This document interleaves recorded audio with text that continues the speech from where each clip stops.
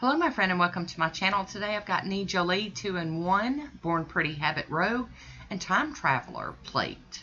This is the Nee Jolie 2-in-1.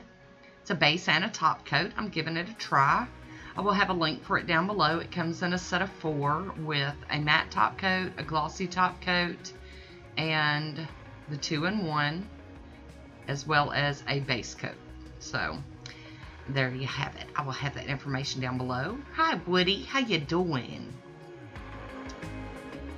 So I thought I would give this a shot. I normally don't do 2-in-1s, but I thought what the heck.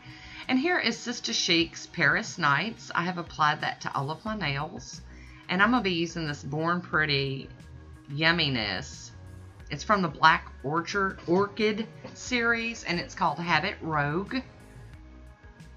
It's stunning. I will have information for this down below as well. I am going to try to do better about listing the things that I got down in the description box. We'll see. We'll see how good I do on it.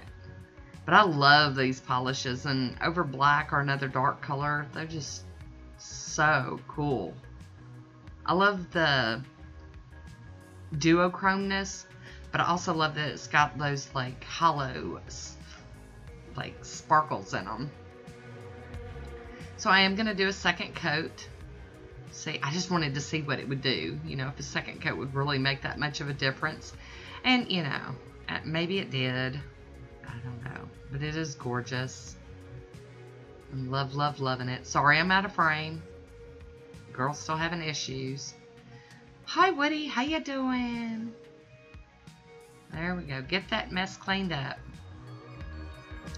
So there it is on its own. Isn't it gorgeous? I love how it flashes. Purpley orange goodness. So pretty.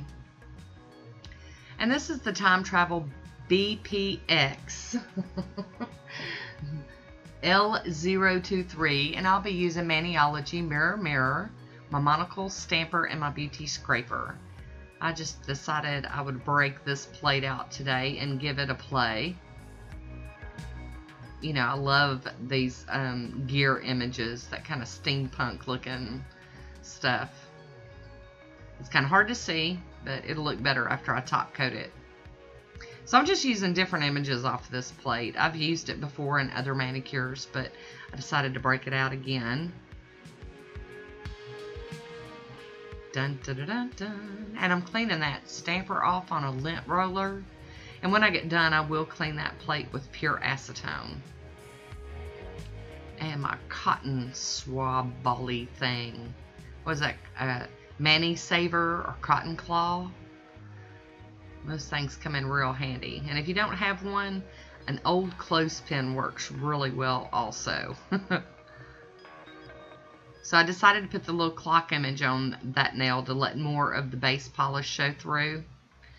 But on the other ones, I'm just kind of going all hog wild. I just love it. There we go. I'm going to do a little bit of cleanup with some tape. And most of it's coming up pretty well. I think I did remember to do the Burt's Bees this time. I'm getting better about that. But now I'm going to go in and fine-tune this cleaning just a little bit with some acetone and a cleanup brush. Didn't take very much since there wasn't much to clean up to begin with. I'll be using the Born Pretty smudge-free top coat that I'm running out of. I do use the IMK Peel Ease, but it depends on how long I plan on wearing a mani. Because, you know, that is a peel-off base coat, so sometimes your images will come up quicker. There we go. I am going to use the Nee Jolie 2-in-1. Use it as my top coat. Seal this design in.